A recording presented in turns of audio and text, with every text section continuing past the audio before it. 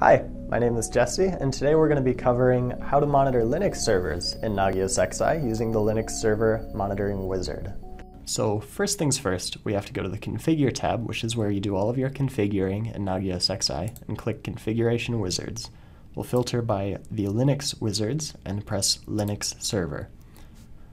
Now we'll enter the IP address of our Linux server. Mine is at 4.72, and we can select the distribution that that IP address is running, or that server is running. Mine is CentOS.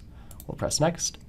Then we're presented with some agent installation instructions. You will need to install an agent on your remote Linux box. You can download the agent and view the instructions here.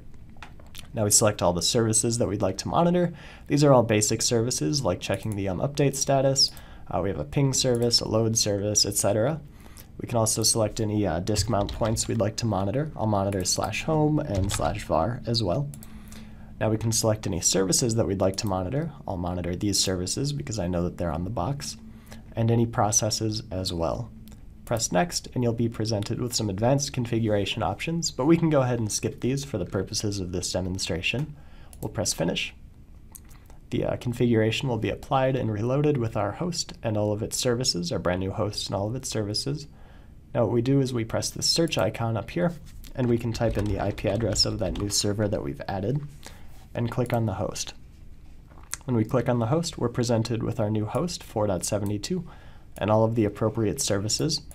We also have our new var disk usage service, which is in a pending status. We can force this check to get results back immediately. So as easy as just pressing force immediate check, and then we get some results back in just a couple of seconds here.